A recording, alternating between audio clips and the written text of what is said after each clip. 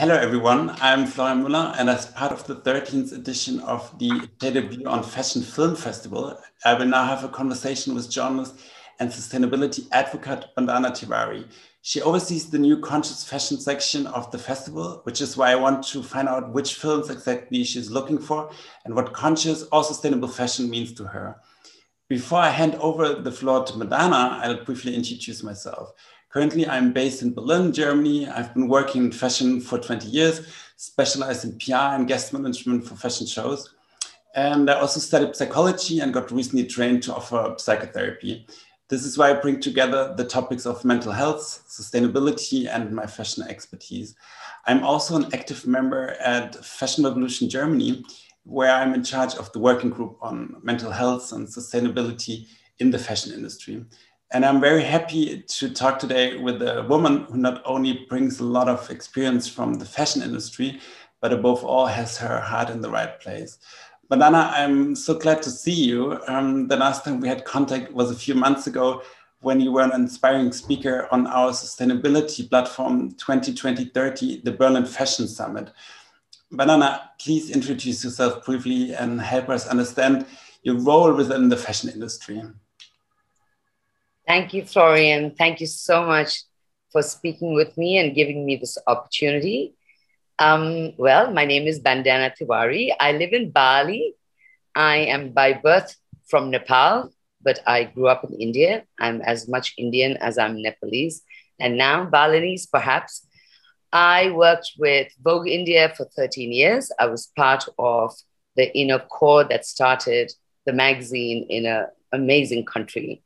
And after 13 years of working in Vogue, I gratefully and hopefully graciously bowed out of my job, moved to Bali, and pivoted to becoming a sustainability activist in the fashion business.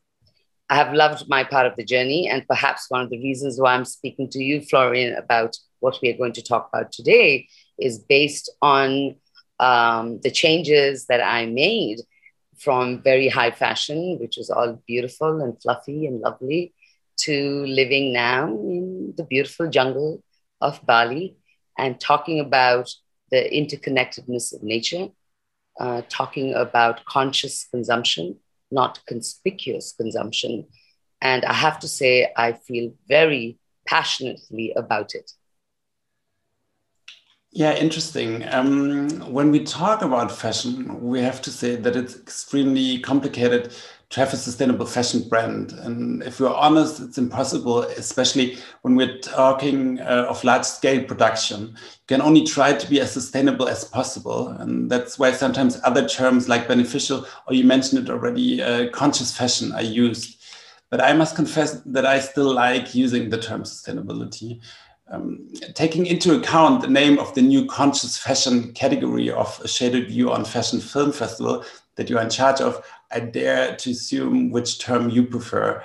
Either way, I kindly ask you to give a definition in your personal words what sustainability, conscious fashion, or whatever you choose means and what relevance fashion has for you. Yes, I mean, it's a very pertinent question, Florian, because we are all grappling with our own ideas and our own formulas and our solutions for sustainability or being sustainable human beings. So, of course, I believe in all these ideals of sustainability and all these different pillars that govern what it means to be an activist in this field. But on a personal level, somehow, when you say you're a conscious person, in the world of sustainability, consciousness brings the unit, you, the individual, into focus. So what it means is that then I have to be responsible for how I think, how I feel, and the changes that I'm going to make to be part of the system that is going to look out for our environment. When we say conscious, it's something that I have to take personally, because conscious comes from consciousness. That is your mind, your brains, your heart, your body, your being on this earth. So for me, conscious fashion is an affirmation that there is a personal responsibility to how you look at sustainability. because sustainability is a huge umbrella brand. There are people doing amazing stuff in sustainability that I can't possibly do. There are people who are innovating. There are people who are making amazing cloth out of algae and mushroom and vegan leather, and that's their forte. They're innovators. They're into research and development. But I'm not that. So where do I play a role? When I say conscious fashion, then I bring my own responsibility on a day-to-day level to the forefront. How do I buy consciously? How do I pull out my wallet with my hard-earned money consciously to make a conscious, well-informed purchase? So those are all in my hands. If I don't want to use plastic, it is in my hands. So I need to take ownership over what sustainability means for me. Yes, there's so much going on with sustainability, and we applaud that and we celebrate that. But what am I doing personally, individually? What are you doing individually?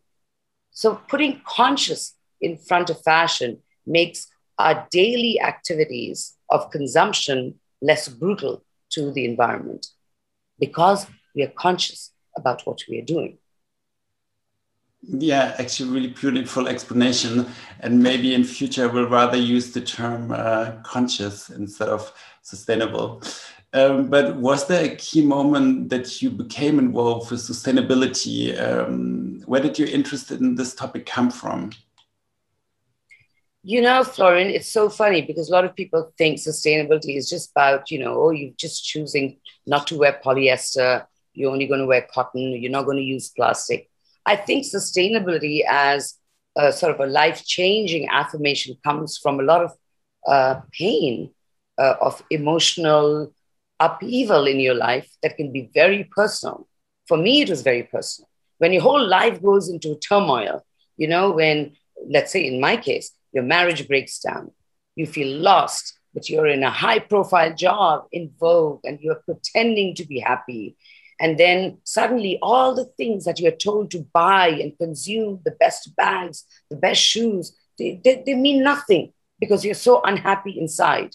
So the act of sustainability is about being a sustainable human being. And if you're not emotionally sustainable, how are you going to help the universe? How are you going to help your brothers and your sisters who live next to you, beside you, if you are not grounded in yourself? So from a very deep sense of personal unhappiness, I made a lot of changes in my life, which included leaving the bustling city of Bombay. It's the power center of India, leaving that and moving to Bali, leaving Vogue that I worked very hard in and loved every bit of my 13 years and saying, thank you, but I need to go on another journey. Leaving everything that, I'm not trying to be pompous. I feel like I'm sounding a little pompous. So what I'm saying is personally, just dismantling your own life to pursue something new. I didn't know what that newness was going to be, but it came to me when I came to Bali because I'm living in nature. I walk barefoot. There are coconut trees and there are papaya trees all around me. There's chanting, there's worship of nature. There is every god and goddess that's a personification of every form of emotion and intellect that you can think of. Statues strewn all over. You feel so grounded. And that's when I thought, I want to continue to be in fashion, but I want to be in a world of compassionate fashion where we understand what it means to admire, acknowledge the work of people in our business who are not noticed, who are invisible. Also to acknowledge that for everything that we buy and we purchase with so much glee because it's so cheap, that someone is paying the cost. And it's always someone out there in a developing nation, so far away from your glitzy life, sitting in a village, raising children and sewing your buttons. We've forgotten the humanity in our clothes. So living in Bali has been a great reminder because my whole body is planted on the soil. I know it sounds esoteric and sounds a little like, loopy, But it is about feeling connected to so many things around you, that you're not the only person that matters, that there are others that matter, and not just human beings that matter. The plants matter, the animals matter. So therefore, I can say no to fur. I can say no to leather. All that comes integrated into a humanitarian principle that you can live by. And it comes organically. And for me, it certainly did. Yeah, really interesting. And thank you so much for sharing these beautiful words. But are there also any other aspects which are especially important to you when it comes to sustainability? Do you have also other things you keep in mind talking about that? Yes, I have many, many aspects of sustainability that interest me. But because of my own heritage, my provenance, where I come from, as I told you, it's Nepal, it's India. I live in Indonesia now, and we have an incredibly rich culture of old wisdom. So I'm no expert. I'm still the student of sustainability. I'm still learning. I still study very hard, and I give full credit to men and women out there who've been tirelessly working in this field for 30, 40 years, and perhaps not even been acknowledged, right? And so for me, the acknowledgement that I know very little, that I need to know more. So the ideas about sustainability is so wide that please let's not pigeonhole ourselves and say, I'm sustainable because I don't eat meat. I'm sustainable because I don't buy leather. I'm sustainable for blah, blah, blah. So many pigeonholing that happens. What we should look at is a holistic sense of who we are, because we are the very people who are consuming in a variety of ways, right? And we've been told that we have to be divided, we have to be segregated in our own body, forgetting that it is this one individual that has to understand the principles of sustainability that actually is philosophical and spiritual. That sustainability is at the heart of what Gandhi used to profess, the principles of ahimsa, which means nonviolence. Nonviolence in thoughts, deeds, and actions. His words. He said nonviolence is not a piece of garment that you wear and take off at will. Its principles has to be in your heart. Of course, I'm paraphrasing, but the idea that you can keep talking about sustainability in a very academic way, but if the change doesn't come from within, from your emotional self, from your gut, so to speak, then how are we going to make change that is authentic? Then it becomes a trend, then it becomes a fleeting moment, then we will cheat and say, okay, this time I will wear leather. This time I will bypass, some sort of absurd principles that are laid out by these big brands and the greenwashing that's happening. We can keep making excuses. So I think for me, sustainability has to be an emotional call, a spiritual call for change. It's a holistic experience. It's not meant to be divided into little parts. If I love you as much as I love myself, and I love the other person next to me, I love the tree, I love the animal, that kind of all-pervading respect and dignity for people and things around us, I think that is a great way to start your journey in sustainability. Yeah, I have to say, I'm talking quite often about sustainability with other experts. And this was probably the most interesting and also beautiful what I ever heard, especially when you brought that aspect of spirituality and also Gandhi into that. It's quite interesting. And I would really talk to you more about that, maybe in another talk. But also, you mentioned especially that you live right now in Bali. And when we talk about sustainability, we should probably also look at where and how we have grown up, or in which part of the world we are currently located.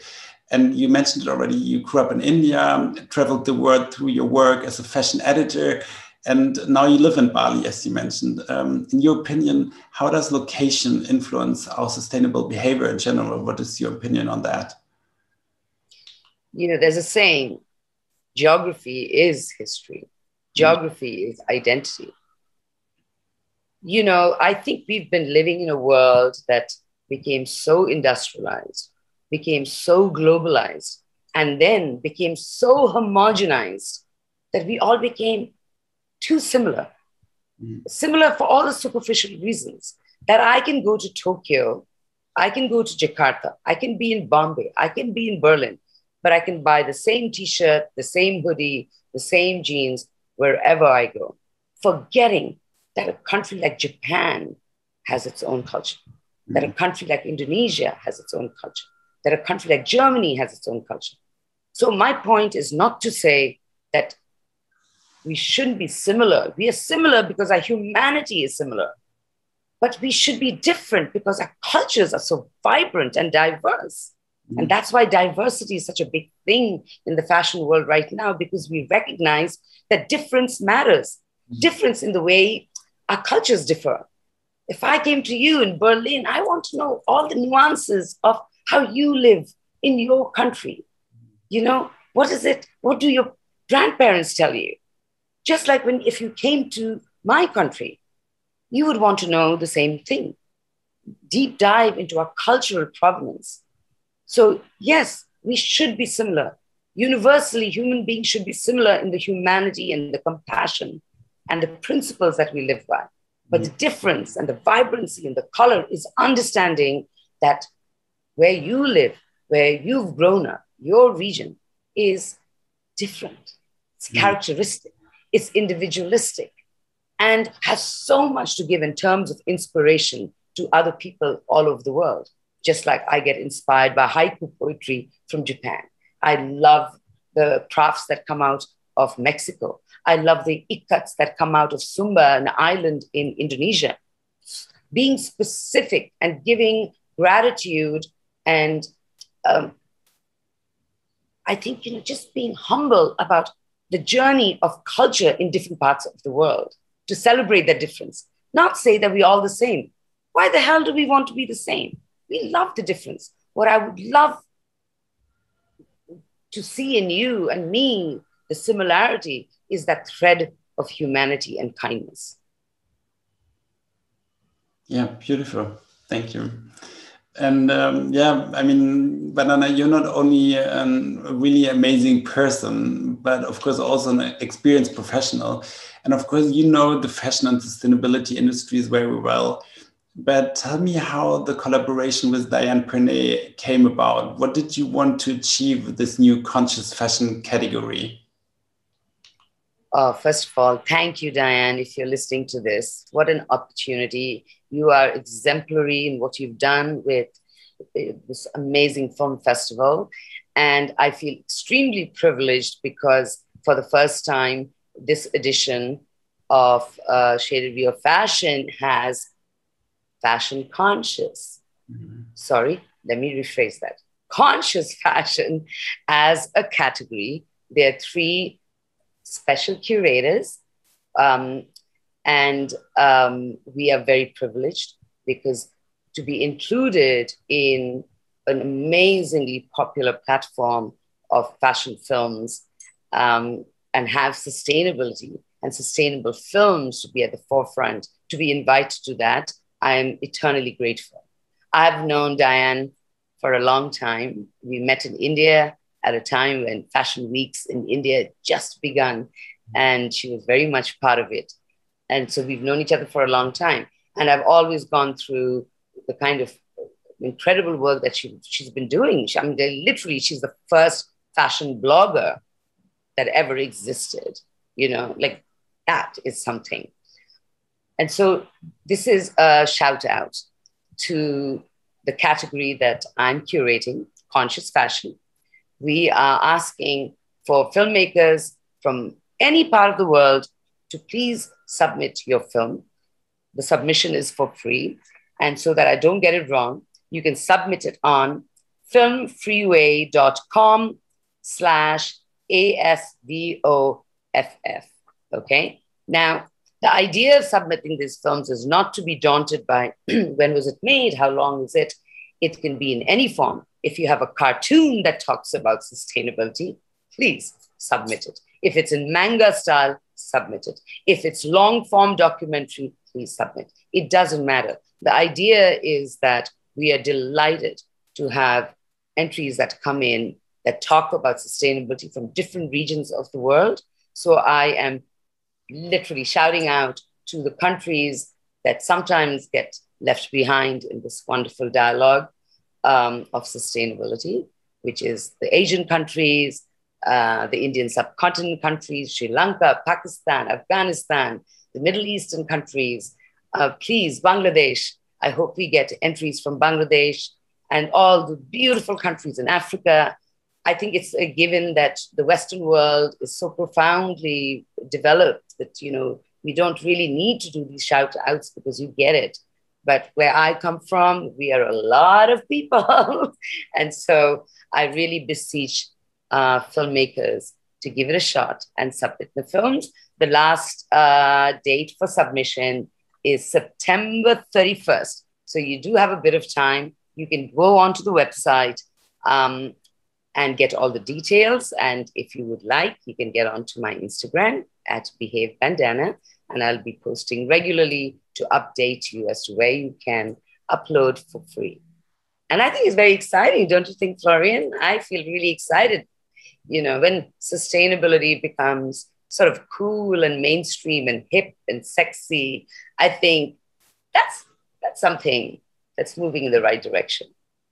No, I totally agree. I mean, I'm also excited. And I mean, you spoke, or I asked the question how it came along with Diane Panay.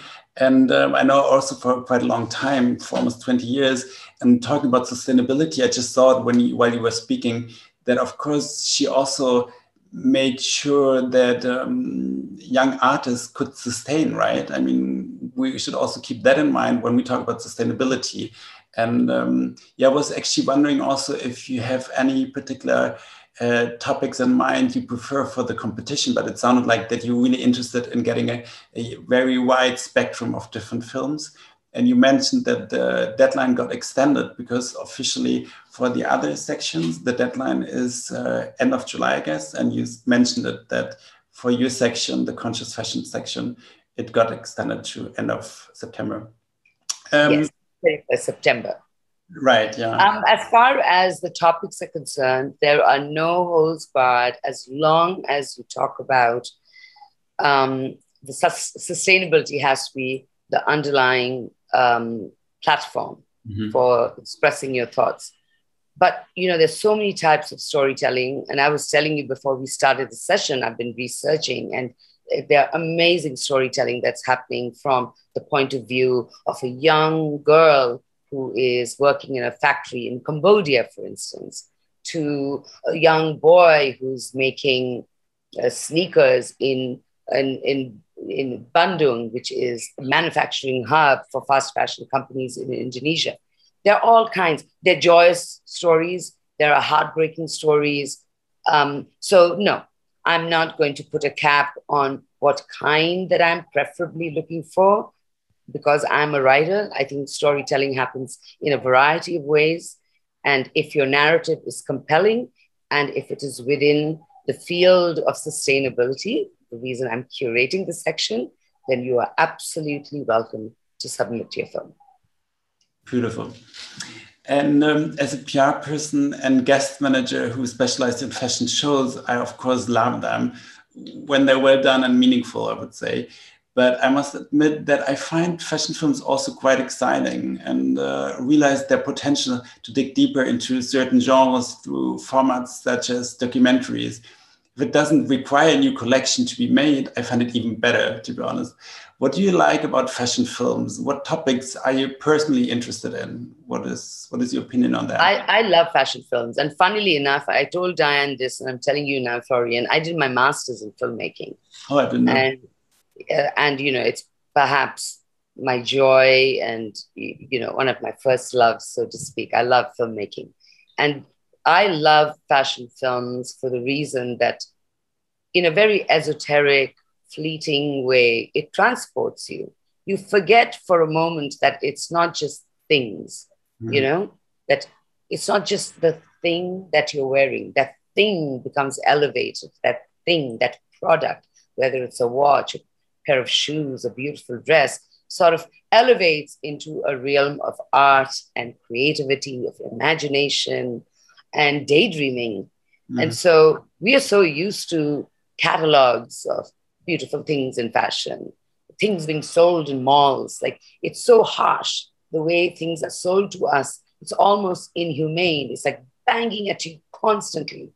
And fashion films become ethereal, you know? They're softer, beautiful ways, because I think it communicates creativity. The product is the aftermath. What it communicates is the creative soul of the teams that work towards it, not just the ones who made the product, but also the ones who made the film. You know, all the key, the stakeholders in generating this beautiful narrative. So it's like reading a beautiful poem. It can transport you. You don't sit there and necessarily think about who that author is, or, you know, you don't even care, because as long as it allows you to float in your own imagination. So I think it takes away, fashion films takes away from the brutality of consumerism, you know, to put it in a very harsh way.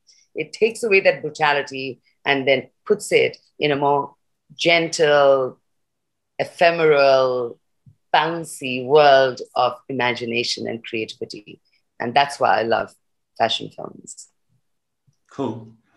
And yeah, for the conscious fashion category of a Shaded View on Fashion Film Festival, of course, many exciting films should be submitted, as you said it already. But are there ways we are able to support the festival through donations or other means? Is there anything which might be important to, where you might need support? Well, all I know is that you need to put in your submissions onto the website, which is filmfreeway.com. Hashtag, not hashtag, /ASVOFF. So, you know, maybe we should ask Diane, because I'm sure there are other ways you can contribute. But for my section, my primary concern is that we have films. I don't care. I'm not going to be the judge and say good, bad, or ugly. It's not about that. If you're excited about your film, please submit it. And, you know, you'd be part of this big dialogue, be part of the first time that sustainability films are going to be introduced in this amazing film festival. Okay. Yeah, I mean, this was probably the PR in me that I was thinking about, how we could support in sharing, spreading the word. But for sure, I'm going to ask that to Diane. And I also make sure that I spread the word about not only about the section, but about the whole festival.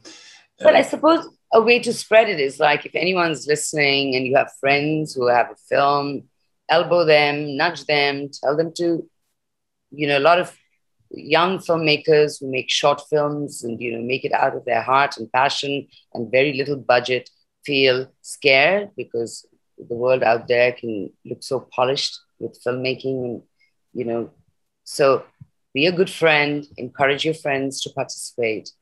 And yeah, spread the word on social media. Yeah, I totally agree. I mean, especially that you also mentioned that we should make sure that a lot of people hear about it, and not only always the same ones, right? And the word is so huge, and it would be interesting to see more talented. I think just going on to the Shaded View of Fashion website when this event happens, it doesn't matter even if you don't submit films, and you see the array of films, the bouquet of films that are presented that are going to ignite your imagination and give you creative fodder. If you're an artist, if you're a designer, if you're a filmmaker, if you're a poet, it doesn't matter. It's just fuel for your creative mind.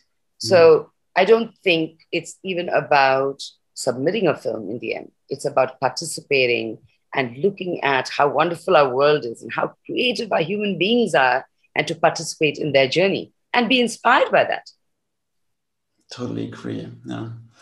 I mentioned Fashion Revolution earlier, and I believe you know the movement very well. It's much about raising awareness of problems in the fashion industry, and at the same time, of course, creating ideas for change. For my definition of sustainability, inclusivity also plays an important role.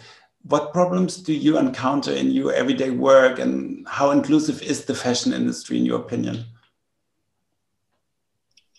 Oh, well, it pretends to be inclusive and it looks visually inclusive. But I wonder if that happens within walls, in conference rooms, in board meetings, where policies are being made, where changes are being envisioned. So there's a lot of lip service done to this whole idea of inclusivity, diversity, gender, LGBTQ rights, all of it that we see now cover after cover in high fashion magazines. But it doesn't take away from the fact that a lot of the times they seem to be quite distant from the policies that exist within the very countries where these magazines are coming out. I think if we really want to make change with the written word and the visual medium, with high-powered, high-browed magazines and newspapers, then I think we need to sit back a little bit and look at the politics and the society of the times and see where we can create influence to make real changes. If you're going to be in a country that does not accept LGBTQ rights and your magazine is going to talk about diversity, what is that? That's paying lip service, So you just want to sound like you are of the moment, but you are unaware that there are governments and systems and nations and policies that are still marginalizing a massive section of our society. So I want, for me, the challenge has always been that we have to talk about real issues, real problems, in a fun way, but to also engineer solutions.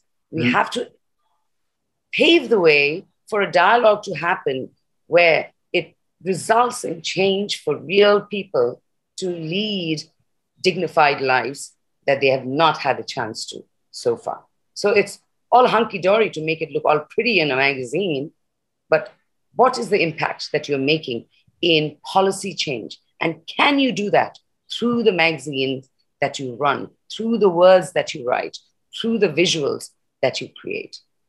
I think we need authenticity in that dialogue.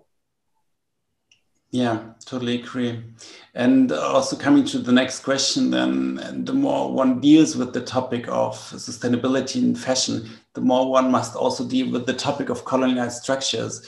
What is your opinion on that topic? On colonized fractures, that's deep. How long you got? Yes, we have, I come from a country that was colonized for a very, very long time by the British. And so we have learned to understand what all those nuances are growing up. I mean, we benefited a lot from, let's say, being able to speak English. It's now my mother tongue in the sense that I can't speak any other language except Nepali, perhaps, to go about in my world. So not to take away from all the benefits.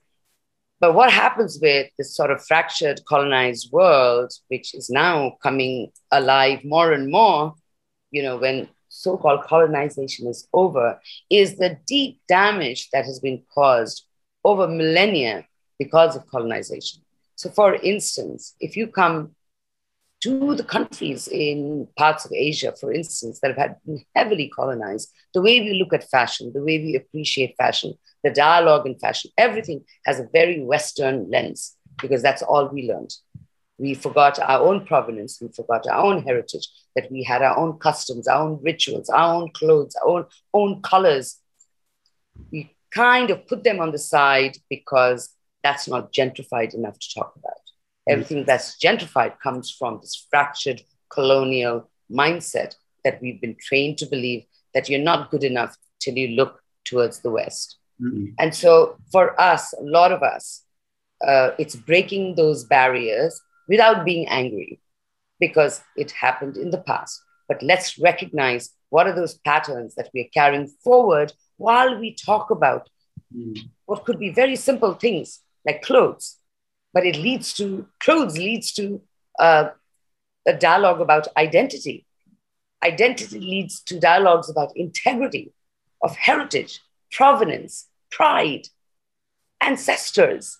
So I don't take clothes lightly at all. So for us to understand how to appreciate clothing and see the significance of it, then we need to get out of this fractured, colonized mind and embrace the culture that you were born in.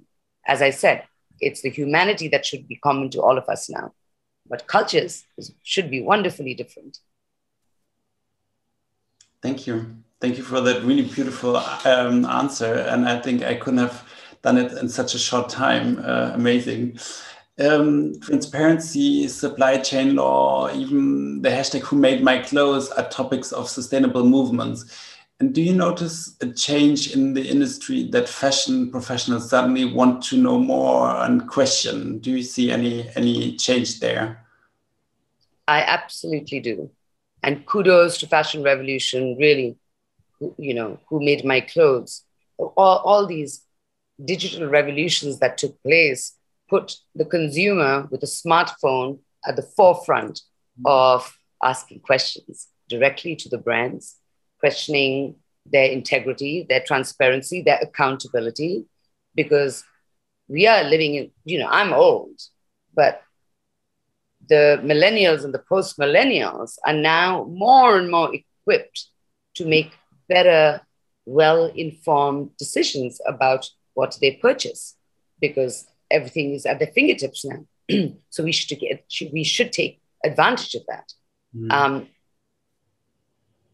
I think it is extremely important to see the backstory of any brand, because there is a backstory. The way I grew up in fashion, all we was shown was the beauty, the aesthetics of a beautiful garment on a beautiful woman on a ramp. And then the curtains were drawn. No one peeks behind the curtains. But now we do. We can, thanks to all these wonderful entities that have surfaced, including Fashion Revolution, Extinction Rebellion, you name it. You go to Ellen MacArthur Foundation website, what you can learn from the work that's been done for so many years now at your fingertips. I think we have no right to dismiss a vast majority of people who are in the supply chain, who have been invisible for so long. They've been voiceless for so long. They've been underpaid for so long.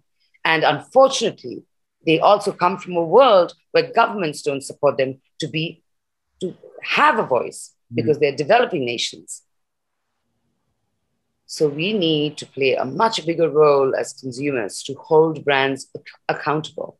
We are spending our money. We want to know where our money is going. We want to know what the brand is doing. Those are the fundamental things that should drive consumer behavior. We have a right to know, because it's our money that is being spent. So let's stop pretending that a big chunk of the world doesn't exist, because that big chunk of the world is making most of the fashion clothes that most of us are wearing. And it's all happening in poorer countries. And we owe it to them to lend our voice with all the privilege that we have, privileges of education, affluence, all that we have. We owe it to them to raise our voice, to support them. Yeah, totally agree. And I mean, it's good to hear that there is a change, and it seems like, we are on the right path right now.